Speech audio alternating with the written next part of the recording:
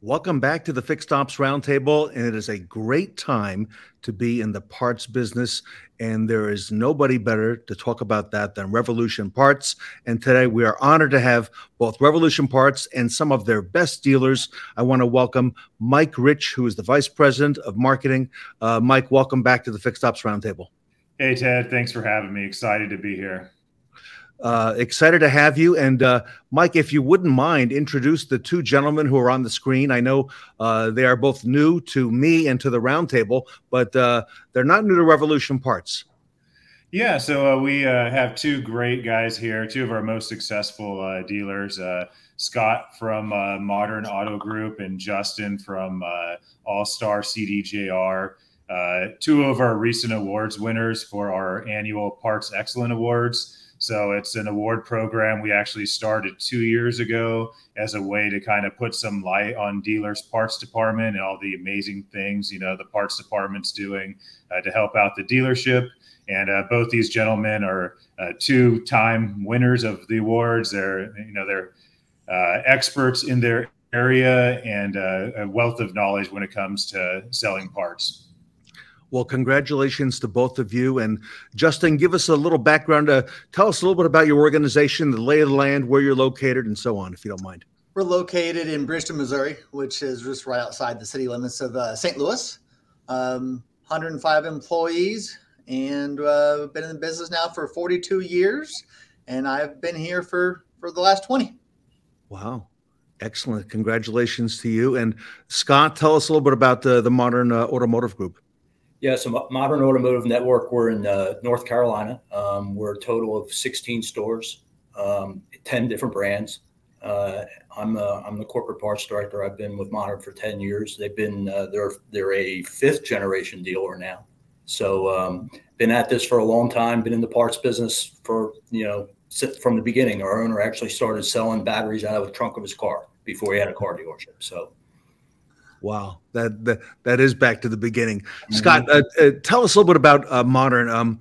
Were you selling parts online prior to Revolution Parts? And if so, what got you into that?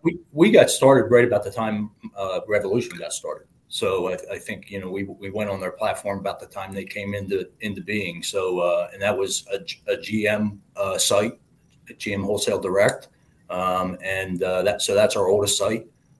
And over time, as we've acquired brands, we've just continued to add into that fold. We have a total of six different sites that the Revolution runs for us. Wow. And Justin, can I ask you the same question? We got on about 5 years ago with Revolution Parts. It was actually an automotive news story that piqued my interest. They did a story about a dealer that was selling parts online, and before that, I never really even thought about it. And so I quickly realized, okay, this is a great opportunity to get into a new selling channel that we hadn't been in before. And that's where I started looking around and quickly found Revolution as the partner to help us get started. And I like the way you put it, a new selling channel, because I believe that's exactly what Revolution Parts there does. What would you say is the biggest lesson or biggest thing you've learned now from selling parts online? I think for us is, we made a lot of mistakes in the beginning. We didn't staff it correctly. We ultimately realized that our retail parts countermen and our wholesale team couldn't handle all of these orders, and they simply didn't know what they were doing.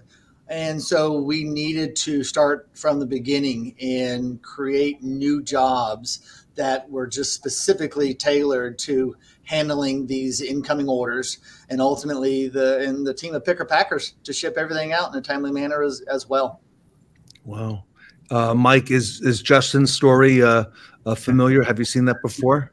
Yeah, no, we've seen it. We've seen people come on and kind of get overwhelmed a little bit, or grow a little bit too fast and not be ready. I think one of the things Justin actually called out before that's really key, and you mentioned it, is it's a new selling channel. So this is a new business kind of line for many dealers and many parts departments, and it's a different way of thinking, right? So a lot of parts guys we talk to, they come to us and they kind of have that old fashioned, like, I need to maintain, like a 30, 40, 50% profit margin.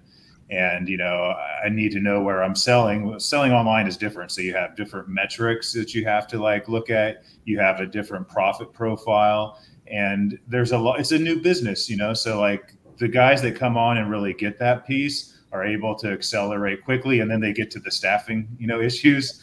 The guys that come on and like, try to run it like like the business they have today, then that's probably a struggle for them to kind of wrap their minds around, like, this is a new business. How do I explain this line of business to my GM and position it so we can like look at the right KPIs and define what success looks like on online channels?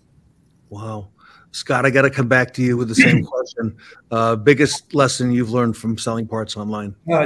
So don't be afraid to be a little uncomfortable. I mean, we're uncomfortable every day as we go through this, and I think that's how you grow.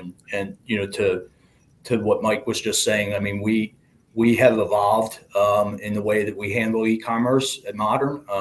It used to be done out at the stores, at a store level by somebody in the parts department, and we've kind of taken on the model of consolidating our online effort. So we have a manager that manages that piece, and two salespeople that handle all the customer service and part of the business and take care of the customers and fill those orders, and then a warehouse that ships the parts. So it's not really done out at the dealership level anymore. It's done more out of a warehousing kind of setup. Wow. And Mike, would you say that different mindset that we're hearing here, and not be afraid to be uncomfortable? That's probably some of the things that dealers who are looking to get into selling parts online need to be able to incorporate. Yeah, that's true, Ted. Yeah, you have to be a little bit uncomfortable. You have to be willing to, think a little outside the box. We have a lot of dealers that do things a little bit different to like make themselves unique. I was talking to a dealer last week, and I found it very interesting. It was a Nissan dealer out in Olympia, Washington, and they had a very unique business model for selling parts online. A lot of our dealers will sell parts by marketing through like organic search or doing paid ads. These guys were doing YouTube videos and social. So Instagram and just videos, and very focused on like Nissan and specific part types. And they were very successful. And they were also really focused, what I would say is a big important part of selling parts online, and a shift for some dealers is like the digital retailing aspect of selling online. So think about it when you buy anything online, like you want to be able to see great pictures, multiple angles, you want user-friendly descriptions. And a lot of times that stuff doesn't come from the OEM, great out the box. So you have to, invest time in your digital retailing. It's something Revolution Parts tries to do to help our dealers, is invest in digital retailing. But it's a new function for a lot of dealers. How do I present these parts online, make them look the best? Which parts do I need to, modify the descriptions, the images, and all that type of stuff for? Justin, you mentioned many years at the group there. Justin, what is your background? Was yours a fixed ops background, or did you come up to the sales department? Fixed ops. Okay. This is my father-in-law's dealership that I moved here from Texas to take over my father-in-law's dealership, and started in the body shop, and then went into the service department, and then the parts department, and then finally made my way up front. But most of my time was spent into the back end of the store. And what Mike is saying here about, some of the descriptions, being able to have the visuals and the graphics, what do you have to say about that? Because you're successful with this now. And is that an important part of being able to market this online? It's key. We have a full-time person that all she does every day is take pictures of our parts. We have a photo studio set up for her. And also updating the dimensions, the weights of the boxes, and the descriptions themselves. For a while, we spent a lot of time updating all of our descriptions, and we could see the exact day when Google rescanned our website and the sales took off once Google recognized the work that we had put in, and how our organic traffic skyrocketed after that day. Justin, that is fascinating That's the first time I've heard this on the Fixed Ops Roundtable with all the discussions we've had. Scott, what about on your side in terms of the marketing and the the effort that going into to describe visually these parts online? Yeah, I mean, when you have a catalog and it shows a schematic, that's not very appealing. And if you're trying to market that against somebody that has a customized picture, as Justin was just saying, that customized picture is going to win every single time, and it's going to take the business. Wow. What's interesting too, Ted, a lot of times when you're going against a schematic, or like sometimes the default will be just the brand, like the emblem, like the guy with the cool picture or multiple pictures can even price higher a lot of times and win out over that guy with the schematic. Yep.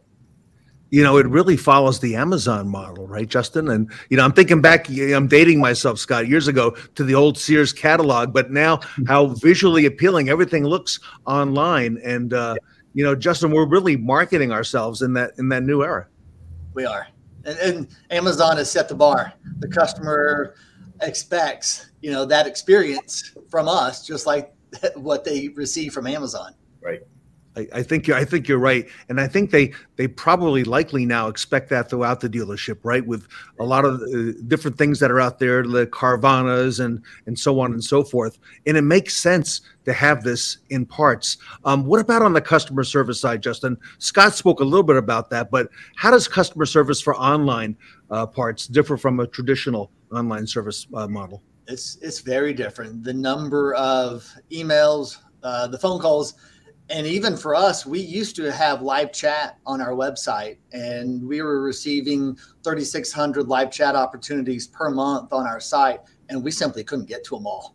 And we've had to transition to texting instead, so that we then have the history, that phone number from the customer, so that we can respond to them and no longer miss those opportunities. And we found that the customer typically wants us to, respond to them in the way that they initially responded to us, whether that was texting, a phone call, or an email. And Justin, once you acquire a customer on the parts side through this way, what's your experience been, in retaining those customers and to keep them coming back? It's interesting. We have a lot of customers spread throughout the United States now that just are our repeat customers that are buying parts from us on a monthly basis. Wow. Yeah, I'd say what's interesting, Ted, like if you look on Revolution Parts as a whole, like all of our customers and all of the purchases, about 50% of all purchases. So last year, I think there was about $500 million in parts sold through the platform. Half of that was repeat purchases. So someone bought something, came back and bought again. So it's one of the things when we talk to new dealers, like it's a new business and you have to build it. And as you start to build it and get a customer base and start getting repeat purchases, like you're building a bigger and better business, and your cost of acquisitions go down, and then your profitability goes up. So, you got to stick with it and build that base. Mike, you said another phrase there. You're building a bigger and better business.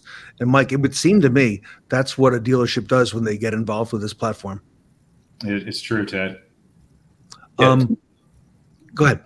Yeah, to Mike and Justin's point, I mean, about 52% of our business is either direct or organic. So, that ad budget that we spend every single month, I want that going out and finding new business. And just like any other customer that comes into the dealership, we want to retain the one that we got, that the ad budget brought to us, retain them and let that money go find a new customer. Fascinating conversation, everybody, right now. We're talking to Mike Rich at Revolution Parts with some insights into online parts excellence with two of the top dealers in the nation, Justin Aiken and Scott Robb. Scott, let me come back to you. There are a lot of challenges right now in our industry. We're seeing them on both the variable and on the fixed side. And I know in parts we've got some challenges in terms of supply and being able to fulfill the parts. How do you overcome some of those? You have to communicate. I mean, communication is the key with this business. And supply chain has been a challenge, and I don't think it's going to stop being a challenge anytime soon. So you have to be communicating with your customers, setting realistic expectations and ETAs, and updating them when those ETAs change. So for our e-commerce salespeople, we publish a back order list every single day of everything that is currently on back order, and with updated ETAs, and so that they have that at their fingertips, and they can then go through and update any customers with any changes that have taken place. So Scott, would you say communication is easier, by having the online selling of parts with these customers than let's say a traditional experience? Yeah, I think that customer's more tuned in to what Justin said. However they came to you is the way we respond back to them, and you usually make contact with them really quickly. Justin, I know you've got the challenges there in Missouri as well, with supply. How do you overcome some of those on the parts side? The supply chain issue is, it's getting worse. It hasn't been getting better. And so now when orders come in for us that we can't fulfill, we're going into the back end of Revolution Parts and marking those items as being on back order and putting a date out in the future. So it gets pulled off of our site. And then I'm not wasting, SEM budget on parts that I can't get our hands on, and I'm not spinning the wheels of my own employees. And so we've seen our canceled order rate go down as we've put that process into place. Fascinating. Mike, what do you want to share, if anything, on supply issues for dealers? Yeah, no, I think these guys covered it pretty well. I think everyone, kind of realizes that there are supply chain issues. So it's not like something new to the consumer. So it's a little bit expected. So it is key to communicate across, these channels to these consumers. And it is also key to eliminate, that extra work like Justin was saying. So if you have something that sells that's on back order and it's on back order and you can't get it, go in and update it and make that, mark that product as unavailable so you don't get additional orders that you're trying to have to, work through and handle additional communications and spending your time on. Wow. Scott, you're there at Modern Automotive in North Carolina. You and I got into the car business at about the same amount of time. I could never have imagined, and I'm sure you could not have years ago, doing something like this. Even myself, 10 years ago, I couldn't imagine any mechanism like this. Looking out into the future, because there's always going to be change. Scott, what are your biggest concerns about how the industry is going to change over the next 5 or 10 years? What are your thoughts on that? Well, I think there's lots of opportunity. I mean, the e-commerce business is going to continue to grow. We've seen tremendous growth over the last couple of years. The pandemic certainly helped that growth a little bit, but it was well on a roll before that. I think there's going to be opportunities to improve the customer experience as we move down the road. I think it won't be long before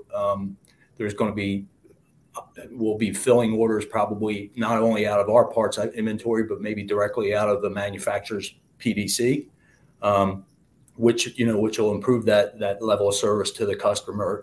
So I think that'll happen probably pretty soon, sooner rather than later. So. If Scott, if a dealer is not using a platform like Revolution Parts or the multiple platforms that they provide, I would imagine they would be at a significant disadvantage if they didn't have that or didn't get started on that sometime in the very near future. Yeah, and I think just like traditional wholesale, over time, this business probably migrates to the bigger sellers. So I think time is of the essence. If you intend to be in this space, you need to go. Wow. Justin, what are your thoughts about how things are going to change the next 5-10 years and getting on a platform like this? I believe I agree with what Scott said. Google does reward longevity. And so if you're going to get on the platform, the time to go. I think dealers across the country will at some point start questioning why their retail walk-up counter business, where it went. And it went online, and Scott and I are now selling parts to those customers. Because we see a lot of people who are obviously working on their vehicles over the weekend, and then they order their parts from us on Monday. Monday's our biggest selling day of the week. And so I think we have a tremendous opportunity just to continue to grow and actually get some market share back from the aftermarkets. Yeah. Good point that you mentioned, Justin. Lizette Gold from Google was on the roundtable and was showing us, about some of the intentions of people who, companies who buy the parts. There are individuals who look at YouTube videos, and then they are in the market, quickly thereafter, for parts as well. So, Justin, this is really changing rapidly the whole landscape, like you just said, of that walk-in customer, buying those parts over the counter like in the old days. Yeah. And one of the great things about selling online is we make money in shipping. Yeah. That, on the wholesale side of things, that there's an expense tied to that vehicle and that driver and the insurance and the gas, and shipping is a profit center for us. Another revenue stream. Wow. So, Scott, you couldn't imagine going back and not having, these tools available like you're using today with Revolution Parts, could you? Not at all. Not at all. It's changed the way we do business. Justin mentioned retail counter. I mean, we've watched our retail counter numbers slip, over the last several years, and they continue to go down. I don't feel too bad about it because I know where the business is going. And we're getting a lion's share of it, and we're not limited to the dealership's footprint. We can sell anywhere in North America. Wow, Justin, could you imagine doing business today and now going into 2023 without a platform like this? No, we've been able to hire more people, and it's just brought a lot of growth to our dealership. It's actually really been exciting to take something that didn't used to exist and grow it into, what it is today. Mike, I'm excited by listening to these two dealers and the success they're having with parts. Yeah, no, they're doing amazing, and they're calling out a lot of opportunities. Like, we're in a period of like transition and change right now, in dealerships where that walk-up business is starting to erode and people are starting to buy online. And I think just like the way the dealership looks, not just the parts department's changing, right? So like the inventory dealers hold, how they get customers, like there's a lot of change occurring at the dealership right now. And a lot of it is like going to like these e-commerce type models. So to have your parts department be at the forefront of leading that change into e-commerce is very exciting, So I don't know how often this has occurred in history where the parts department just kind of led the change, for the dealership. It's probably one of the first times ever that the parts department's ahead of the rest of the dealership in terms of like embracing e-commerce and driving this change and taking back, revenue from the aftermarket that has like historically stole it from the dealership. Sure. And there's so much more opportunity. There's so many things, we could do. I was on another call with NADA a few weeks back talking about EVs, and I thought it was really interesting. And we were talking about how parts e-commerce can kind of help offset some of that loss in revenue from the service lane associated with EVs. One of the other things I thought was interesting, like that walk-up parts business you're losing, or those oil change customers you're losing. Like if you have a good database of local parts buyers that are buying online from you, that could potentially be a funnel back to the top end of your dealership for people to buy cars. You could look and say, hey, we have all these guys and we know they have cars that are 12 plus years old. These are the parts that they're buying for these cars. These cars are on their last leg. Maybe it's time to take them and roll them into a campaign to try to get them back to the dealership and buying a car. So instead of spending money to buy a lead with your traditional, dealership marketing, you're actually getting a guy coming to you, buying a part, and then they're potentially becoming a lead for you to buy a car as well. So I think that's an area we haven't even touched on. This is easily one of the most exciting panels we have ever had at any Fixed Ops Roundtable, and we're discussing insights into online parts excellence with Mike Rich from Revolution Parts and two dealers, Justin Aiken and Scott Trubb.